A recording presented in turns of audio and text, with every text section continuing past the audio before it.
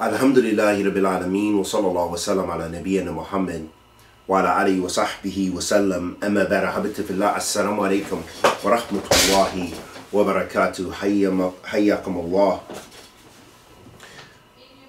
Continuing on in our study of Al-Usul Sitta, we were last speaking about the fourth asl min Usul Sitta, the fourth foundation. And we left off speaking about this foundation, the statements of Sheikh Zayd Ahmed Khali, rahmatullah alayhi rahmatan wasi'ah, with regards to the knowing who the scholars are and what fiqh is, and knowing the fuqaha, the people of understanding in the religion.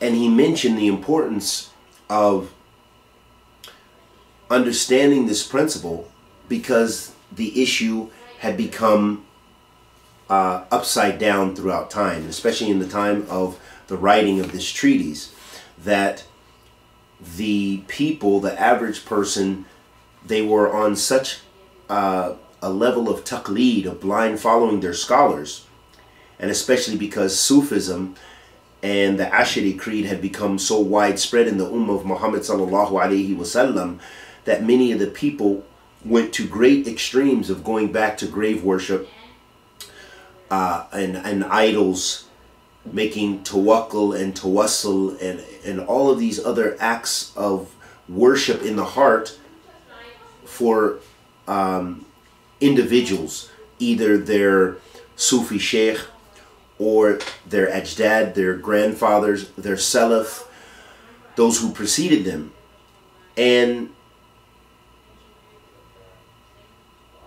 what we have heard many times, and I myself have personally, I recall, and I've spoken about this before, one of the students of knowledge, one of the major students of knowledge, the main teachers there in Dar Hadeeth in Sheher and Hadramaut, and I remember speaking to him about something. Maybe I was in a class with him, and then afterwards I was speaking to him, and he mentioned that their grandfathers used to, you know, when they would get married, before they would consummate the marriage with their wives, the sheikh, the local sheikh, would, the women, the virgins, would be brought to them, you know, their wives, their new brides, and he would be, the Sufi sheikh would be the one to take her virginity, and this was a type of barakah, and this is true. He mentioned this to me from his own mouth about what their grandfathers were practicing.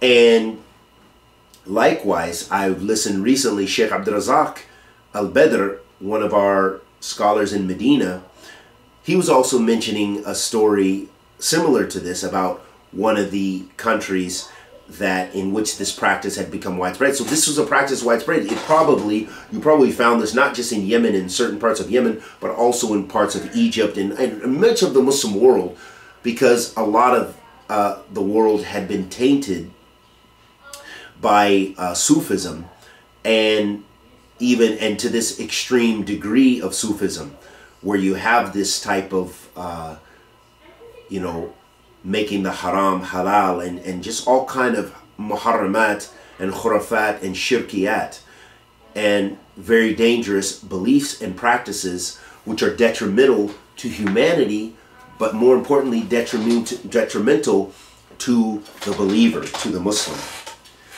So Sheikh Zayd said, likewise the Prophet sallallahu alaihi wasallam has directed towards that with the clearest of expressions and the most beautiful of manners, containing an exhortation for the one who strives hard in conveying the goodness to others. As the Prophet sallallahu alaihi wasallam said, so by Allah, that Allah guides one man through you is better for you than red camels. That's a hadith of the Prophet sallallahu alaihi wasallam, which was said to Ali ibn Abi Talib radiyallahu ta'ala, and this was during jihad. This was actually during jihad.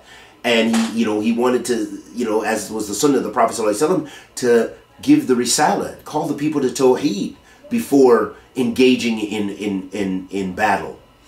That the option was there. and to call the people to become brothers and to unite on the hablillah. And so the Prophet ﷺ said, لَيَنْ يَهْدِيَ اللَّهُ بِكَ رَجُلٍ وَاحِدٍ خَيْرًا لَكَ مِنْ حُمْرِ النَّعَمِ. That if one person is guided by your hand, this is better for you than the red camels. That right there is so important, and it shows us the importance of da'wah to Allah subhanahu wa ta'ala. And that whatever our level is, that you should not cease in sharing the message of Islam or the message of the Sunnah of the Prophet ﷺ to the extent of your ability. We don't call people who are jahil and who are not practicing to just go out and speak about Islam and make more, as we mentioned in the prior lesson, more mistakes than they do good. That's not what we're calling to. But we're calling people to know their level and speak about those things that they have knowledge about, to speak and invite people. And this is an encouragement, especially for those who have studied, those students of knowledge and others, that they should go forward and share whatever they have to offer to their communities, because this is so important to tabligh this message, to give the message of true Islam and call the people to Tawheed. And the benefit for them is already illustrated, because the Prophet ﷺ said, لِأَنْ يَهْدِيَ اللَّهُ بِكَ رَجُلًا وَاحِدٍ خَيْرًا لَكَ مِنْ حُمْرِ النَّعَمِ. That if one person is guided by your hand, this is better for you than the red camels. So it shows us the importance of da'wah to Allah, and that it will benefit your soul if you call the people with sincerity. And may Allah bless us with ikhlas, with tabat. Likewise, the Prophet ﷺ said, indeed Allah, the angels, the people of the heavens and the people of the earth, and even the ants in their holes and the fish in the sea, pray for the one who teaches the people goodness, subhanallah, and goes on the path of knowledge. Likewise, the Prophet ﷺ said, whosoever directs one towards goodness, then he has a reward like that of the doer. Likewise, the noble Prophet ﷺ said, the one who has directed someone towards goodness is like the doer. So the people of fiqh, the fuqaha, and the people of the sharia, knowledge, are the ones who do not conceal their knowledge. Rather, they spread it, seeking the pleasure of Allah and hoping for His mercy. They seek to deliver mankind from their innovations, misguidance, straying, and disobedience, and bring them to the forgiveness and a great reward, because the da'wah of the da'i extends to the day of judgment. Allahu Akbar. That should be an encouragement for us, ahbati fillah, to continue to go forward. وَلَوْ كَرِيَ الْكَافِرُونَ وَلَوْ كَرِيَ أَهْلَ الْبِدْعِ وَلَوْ كَرِيَ the haters. So the generation in which the caller lives benefits from him, and his da'wah is not cut off. So it is recorded for future generations. Indeed, it is said that so-and-so said such and so taught us such and such. And he reminded us that Allah commanded us with such and such, and that Allah prohibited us from such and such. And he informed us that the noble Messenger ﷺ clarified with a sufficient clarification, and he left the ummah upon a clear white path whose night is like its day. This is how the remembrance of the one who has knowledge, who was knowledgeable about the commands of Allah, remains. So they were the scholars of the Sharia and the fuqaha of Islam. The Prophet ﷺ said, إذا مات المرء انقطع عمله إلا من ثلاث الصدقة جارية العلم ينتفع به وولد صالح يدعو له. The Prophet ﷺ said in Sahih Muslim that when a person dies, he leaves everything except three things, or three things follow him. He said, continuous charity, beneficial knowledge, and a child that supplicates on his behalf.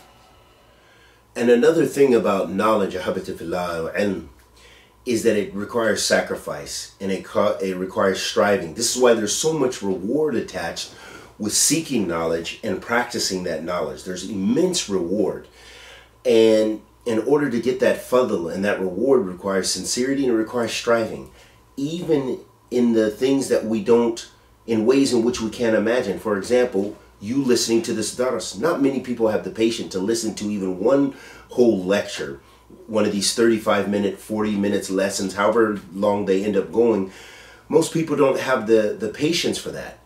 And it's only the one who is really striving to hopefully learn something new and affirm something, those Islamic principles about Aqidah and Tawheed, that is going to make that sacrifice. Likewise, the path of Talab al-Ilm.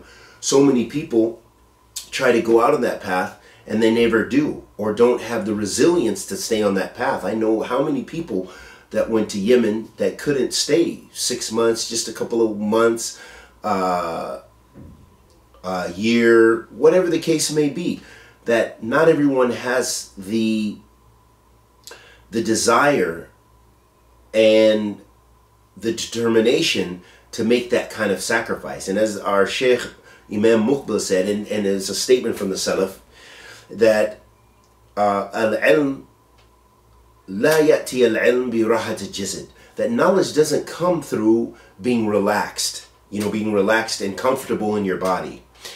And even a contemporary example that I recall one of the students of knowledge mentioning to me about one of our mashayikh in Medina, Sheikh Suleiman Raheli, because he used to have a lot of health issues when I was in Medina.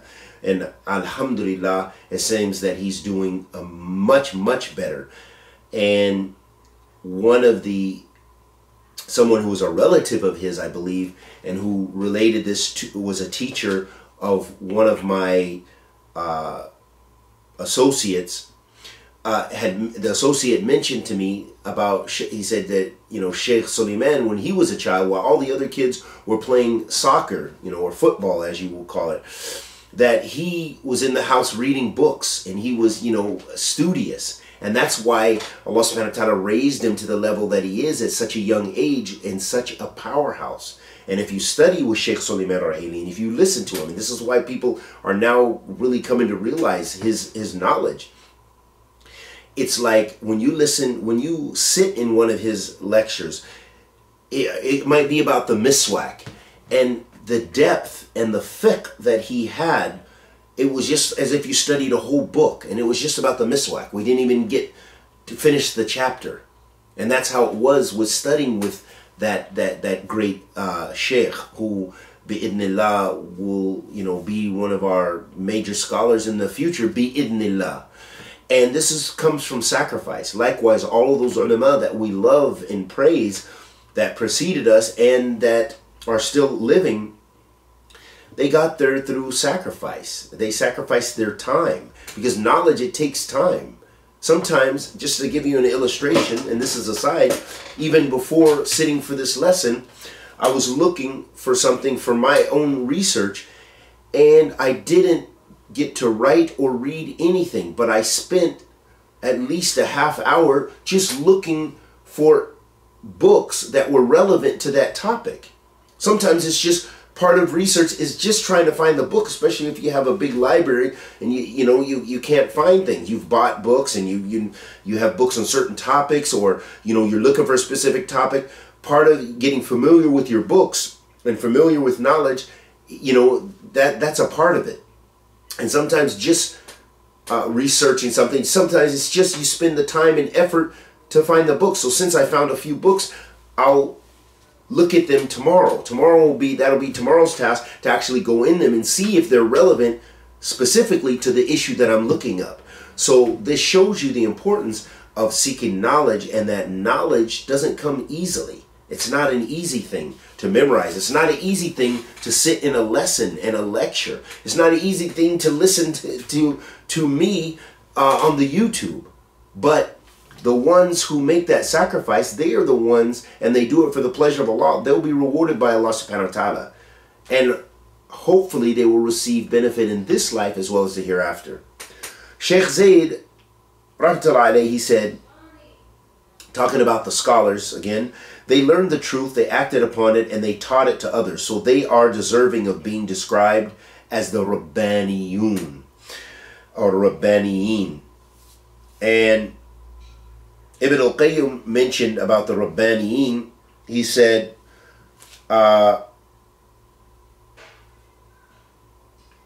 in his book, Miftah Dar Sa'ada, Ibn Abbas radiyallahu ta'ala anhu said, the Rabbani scholar is the teacher, and the term is taken from tarbiyah, education. That is, he educates the people with knowledge, and he educates them just as a father would educate his child. Abu Umar Az-Zahid said, I asked Tha'laba about this term, Rabbani. So he said, I asked Ibn al-Rabbani, Ibn al-Arabi. So he said, when a man is a scholar who acts upon what he has learnt and teaches it, is said about him, this one is Rabbani. So if any characteristic from that is missed, then it cannot be said about him that he is a Rabbani. Another definition that the Salaf used to mention about a Rabbani, the Rabbani is the one who teaches people the small issues before teaching them the major issues. So know that it's a dangerous thing. If someone is busying you with the intricate details of Jarh wa Ta'dil and they haven't taught you anything about the basics of Islam and you're a new Muslim, that this is not the concept of Rabbani. The Rabbani is teaching you step by step. And there's so many statements of the Salaf. There's one particular statement which is, and this is just the rough paraphrase, that the one who takes all the knowledge at once is the one who keeps no knowledge, basically, is what it means in essence. Meaning that knowledge, you know, as a natural thing, if you were to memorize all of these, the only way you could keep this knowledge is by continually revising and keeping that in your memory, which would be very difficult for you to do. So the point is it comes in stages and it's step by step. And it's, as the Yemenis say, dala dala. You know, it's step by step. Then Sheikh Muhammad ibn Abdul Wahhab rahimahullah ta'ala said, and it was increased in clarity by the Sunnah with abundant speech that is clear and elucidative enough for even the most ignorant common person. So Sheikh Zayd mentioned about this. He said, this is because the ayat of the Quran are clear and shining brilliantly. Whosoever listens and gives ear to them while he is from amongst the people of reasoning will understand whatever they are instructing from the objective and desired goal. And the meanings will not be missed, except by one who turns away from the mighty book of Allah and from the authentic and purified Sunnah due to whatever has overtaken him from his desires or whatever has preoccupied him from his worldly life. Sheikh Muhammad ibn Wahhab rahimahullah ta'ala said, then the strangest of things occurred, and knowledge and fiqh came to be considered innovations and misguidance, and the rest of the statements that he said. Sheikh Zayd mentioned about this. This is according to whom, and it is in the dictionary of whom, and it is in the hearts of whom. Indeed, it is in the hearts of the people of innovation, whether it be innovations that amount to disbelief or innovations that amount to disobedience and misguidance. And the difference between the two is that innovations that amount to disbelief take one outside the realm of Islam, and even if the doer is from the group of the Muslims before that. Indeed, the people of innovation make desperate efforts to defend their innovations, and they are bent upon attracting the people to them so that the people may be upon that which they are upon. From amongst them are the worshipper of the graves, and those who go to extremes with regards to the inhabitants of the tombs in every time and in every place. And, O Allah, how much harm have they inflicted upon the people? Indeed, the objectionable innovation of the graves has emerged, and its domain has become expansive throughout the eastern and western parts of the world after the excellent generations during the days of the state, which was called the Fatimi nation state of the Ubaydiyin. The people lived within that state for no less than 100 years. So the innovations became widespread. The tombs were sanctified, built up and clothed with garments and outstanding fabrics. They were scented and people circled around them. The reason for this was the ignorance of the people who claimed knowledge, whilst they were ignorant about the command of Allah and the command of His Messenger sallallahu alaihi wasallam. So they embellished for the people that these ones were close friends of Allah. That's why they say the awliya of Allah, that they do not fear nor do they grieve. So they would say this about the people of bid'ah and desires. They actually made these people who, some of these people were from the Zanadika, you know, the heretics and so forth, and people thought that, claimed that these were the most righteous of people. Some of them were some of the most wasakh and dirty and filthy of the people. Dirty and filthy as in on their bodies, you know, not bathing because they thought that this was a type of coming closer to Allah and a type of asceticism.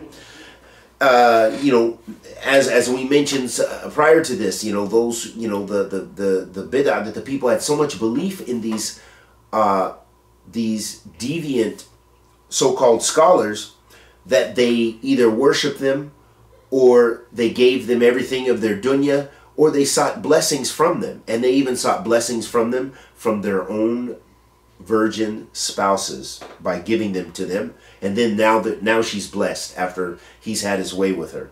Wallahu musta'an. So then the Shaykh mentioned, so they embellish for the people that those ones were close friends of Allah, that they do not fear, nor do they grieve. And they say to the people, these ones are the close friends of Allah. They have whatever they wish from Allah, and you are a nation of disobedient sinners, but you are people who have needs. So come and draw closer to them, seek salvation through them, and seek intercession with their rank, and seek a means of approach to Allah through their persons, so they will hear you and raise your needs to Allah with regards to bringing about goodness and removal of harm. So you see how shirk, like a snowball, it has a snowball effect. It grows and it grows and it grows. The people began with a smaller form of deviance in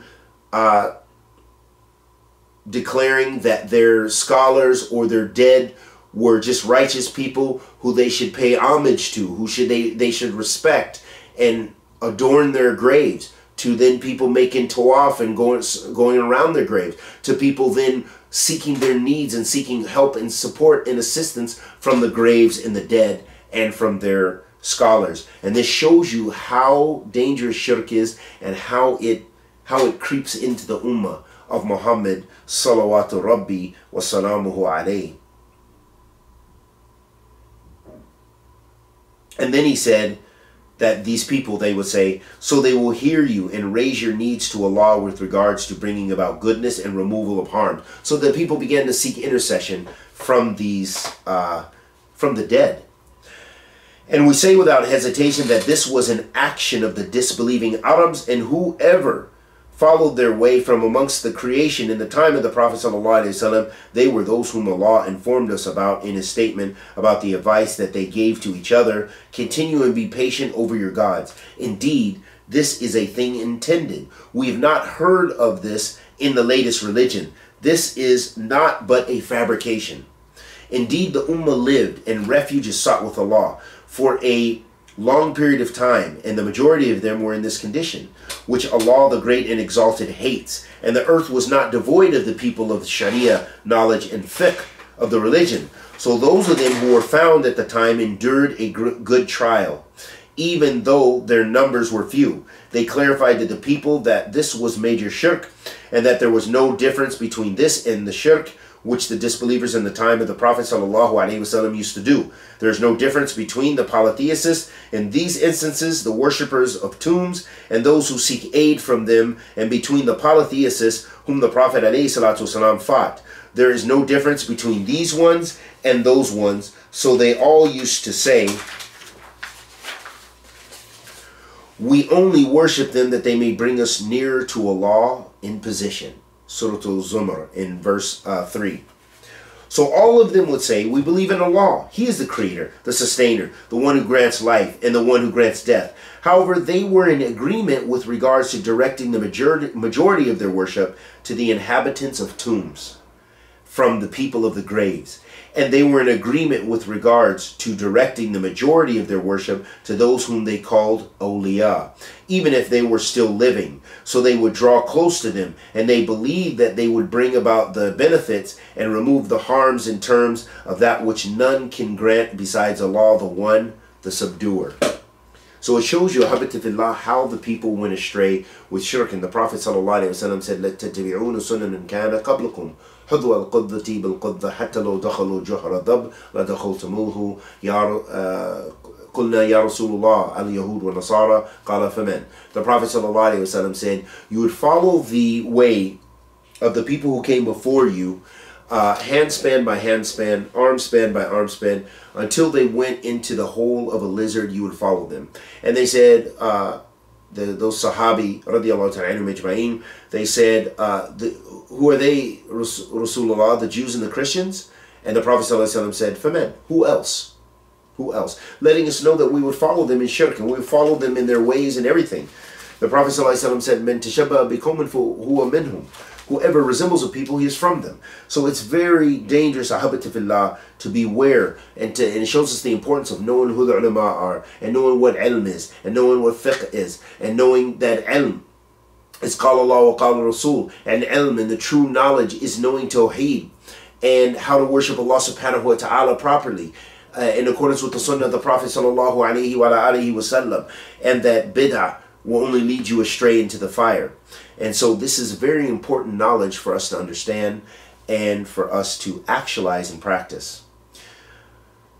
The Shaykh then said, therefore, the innovations are a disease, and the most evil of them is the innovation that takes its doer out of the realm of Islam. And none of these innovations can be neglected. So the innovations that are below that level are also an impending evil upon their people and upon the societies in which they are spread and become prevalent. Indeed, the Prophet ﷺ warned in his lifetime that innovations would appear, and that was from amongst his sallallahu alayhi wa sallam miracles, meaning that he prophesied those things. So the Prophet sallallahu alayhi wa sallam said, beware of newly invented affairs, since every newly invented affair is an innovation, and every innovation is misguidance, and every misguidance is in the fire. This does not exclude any innovation, whether it is related to statements or actions, meaning innovations in the deen. And it does not exclude any innovation, neither small nor large, due to whatever is contained within the innovations from evil. That is because the innovations are an accusation that the religion of Allah contains a shortcoming, and that within them is association with Allah in regards to legislation. And this is a great sin that no one is free from except for the one who accepts the book of his Lord and the authentic sunnah of his Prophet ﷺ and asks about the minhaj of the Salaf as-Salih and learns at the hands of their followers. So Allah the Blessed and Exalted has written success for him, since he has fulfilled his need by relying tawakkul upon Allah and taking to the permissible Sharia causes. So if the causes, meaning the sabab, the reasons, are abandoned in reliance upon Allah, then the goals will be missed. The objectives will die out, and evil, oppressive, and harmful results which do not benefit will come about. So here the Shaykh is talking about the importance of tawakkul, which the scholars mention is i'timad ala Allah wa fi'l asbab, that it is relying strictly upon Allah subhanahu wa ta'ala, or putting your trust in Allah subhanahu wa ta'ala while doing actions to actualize that. So for example, the one who wants rizq, he not only prays to Allah subhanahu wa ta'ala and puts his heart with Allah subhanahu wa ta'ala, but he actually goes out and tries to get a job. He tries to hustle. He tries to do whatever it takes to bring in money and to bring income. And likewise in other worldly affairs. And that's what the true sahih tawakkul on Allah subhanahu wa ta'ala is. Then the Shaykh said, therefore the innovations can occur in the societies with regards to Aqidah, as occurred from the evil belief of the Jahmiyyah, the Mu'tazila, the Asha'ira, and the Sufiya. And all of these were misguided innovations. Some of them took the doer outside of Islam, and some of them brought the greatest danger upon their doer, even though he did not leave the realm of Islam. Likewise, there have come innovations in the acts of worship. So he's talking about the various types of innovations. He said there are innovations in that which is connected to the prayer, its remembrances, and its positions, meaning adhkar and bid'ah in salat and other acts of ibadah, and that all of this are very serious and very dangerous. And as the Prophet ﷺ said, kullu bid'atin dalala, kullu bid'atin dalala. The Prophet ﷺ said all innovation is misguided. It's misguidance. And so it's very important, Hadeeth fillah, for us to understand these principles, to actualize these principles, propagate these principles, memorize these principles, and share these principles with others, because these are principles derived from the Book of Allah and the Sunnah of the Messenger of Allah sallallahu alaihi wasallam. And how else do the people become misguided? They become misguided through ignorance and by following misguided ones, people who misguide them. Either people who are on pure misguidance and lie and deceive and they know it, or people who don't know that they're on misguidance, but they still teach and propagate misguidance.